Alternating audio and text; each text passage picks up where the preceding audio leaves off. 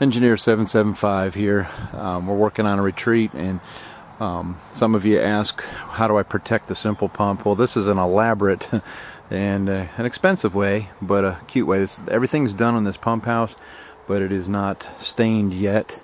Let me take you in, I'll show you what we can do on a pump house. Alright, it's a neat, got one course of block all the way around. It's insulated. We've got a skylight here, and the skylight is removable so that we can pull the submersible pump out if there was ever a problem we had to work on either the simple pump or the submersible pump. The simple pump is going to be motorized, and I'm going to have a battery bank here and a charge controller on the wall, and we're going to run solar panels to keep that thing to motorize this simple pump. So I'm going to redo this plumbing. I don't like, this is kind of how it was before we started the project. Actually, also here's a trap door, and in here is going to be a pressure switch and a manifold to connect to a 2,500 gallon water tank I have on top of the hill that will gravity feed this retreat, so without power could run for a couple weeks off of the gravity fed water tank. So little trap door here. I'll show you the end of that when I get it done tomorrow. And this is, obviously it's nice and warm in here. It's all insulated, got a light.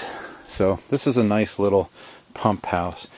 You don't have to go as this elaborate to protect your well, but they got a garden next to it too, so it can be a garden shed and pump house. So we're going to finish this up and get this automated, meaning this pump will be solarized.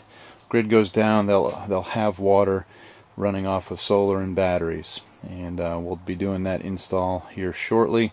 Then I can show you a complete simple pump installation that's automated, and then with the cistern, that'll give us another option, another backup option. And so it's a neat little setup with a manifold in there, easy to make adjustments. We'll have everything labeled, and that's about it. The building's not in a good orientation for putting the solar on the building and where it sits with the trees.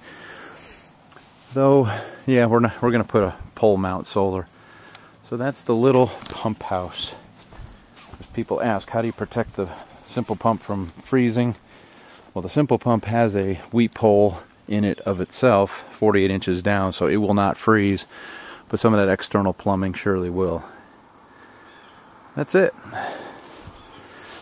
And I've got to start trenching. I've got 2,000 feet of 1-inch PVC to put in.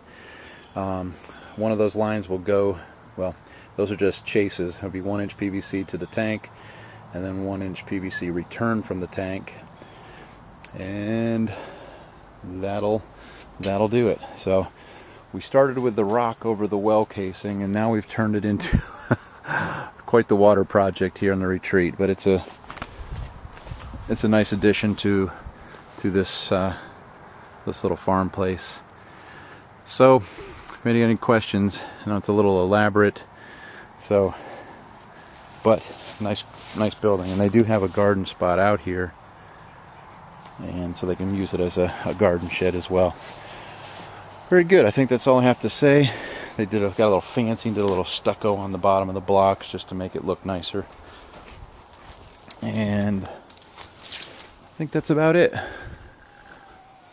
Very good.